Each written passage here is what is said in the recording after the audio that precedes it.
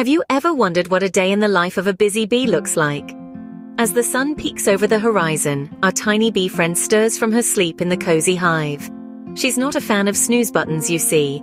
Instead, she gently stretches her delicate wings, shaking off the sleepiness.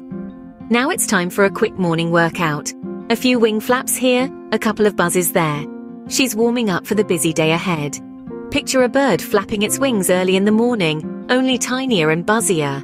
As the morning air fills her senses, a sense of excitement buzzes through her. The dawn's cool breeze, the dew-kissed flowers, and the promise of a new day. It's a beautiful world out there, and she can't wait to explore it. She takes one last look at her hive, her home, before she sets off. And with that, our little bee friend is ready for the day. Now, what do you think is the first thing on our bee's to-do list? As soon as our little friend flutters its wings in the morning, it embarks on a very important mission. It's what we like to call a nectar quest. You see, nectar is not just a sweet treat for bees, it's their food and their energy source. And not just that, it's also the key ingredient in making honey. But how does a bee find nectar? Well, it's a bit like a treasure hunt. Our bee friend uses its keen sense of smell to locate the most fragrant flowers in the garden. Once it zeroes in on a flower, the bee lands gently on its petals and dips its long tongue into the flower's center to sip the sweet nectar. Now, this isn't a one-flower stop. Oh no, a busy bee visits up to 100 flowers in one trip. Imagine that. And it doesn't stop there. The bee repeats these trips all day long, going back and forth from the flower fields to their hive. But this isn't just about gathering food. You see, as the bee buzzes from flower to flower, it helps the flowers grow by spreading their pollen. It's a beautiful circle of life where everyone benefits. And so, with a belly full of nectar and a body dusted with pollen, our bee friend heads back to the hive. That's right, the nectar quest is a success. Did you know bees have their own special dance? Yes, it's true. Our busy bee friends love to boogie. This isn't just any dance, though. It's a dance with a purpose.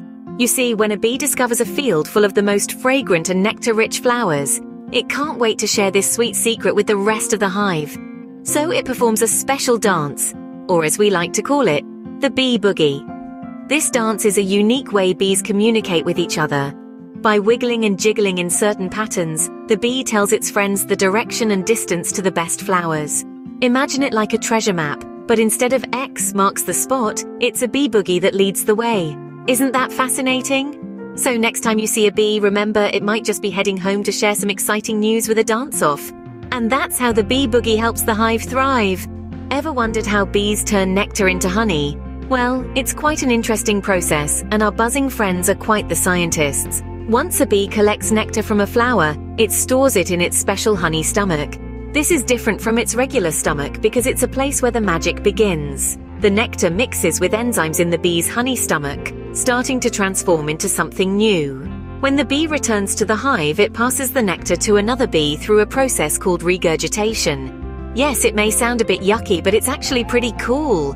The second bee also adds some enzymes, and this process continues from bee to bee.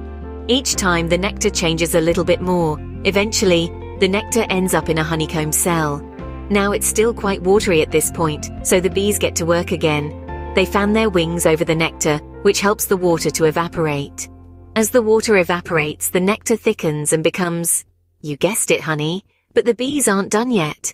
They seal the honey in the honeycomb with a wax cap, keeping it safe and fresh. It's like nature's own canned food, ready to be enjoyed whenever the bees need it. And that's how our buzzing friend helps create the sweet treat we all love, honey. Now let's meet some of the bees' buddies back at the hive.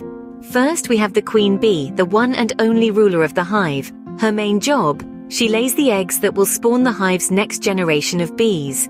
The queen is the busiest bee in the hive, and she's the largest one too. Then we have the worker bees. These are the gals you'll see out and about, collecting nectar and pollen from flowers. But they're not just nectar collectors, oh no. They also take on the roles of housekeepers, nurse bees, and even builders, maintaining the hive and taking care of the young. Finally, we have the drones. They're the only guys in the hive, and their main job is to mate with the queen. But don't let their laid-back job fool you. They're an essential part of the beehive community. In the hive, every bee has a job to do, and they all work together. After a busy day, what's the last thing our bee does? Well, just like us after a long day, our bee friend heads back home for some much-needed rest. Imagine, if you will, a tiny bee, wings aflutter, making its way back through the cool evening air. It's been a day filled with nectar quests, bee boogies and sweet honey making. Tired but satisfied, our busy bee navigates its way back to the comfort of the hive. Once inside, it finds a cozy spot among its fellow bees. The hive hums with the soft sound of hundreds of tiny wings folding in for the night. There's a sense of peace that fills the air, a calm after a day of buzzing about. Our bee friend closes its eyes, ready to dream about the next day's adventures. And as the moon rises, our busy bee friend finally gets to rest. Good night, little bee. We can't wait for another day of adventure.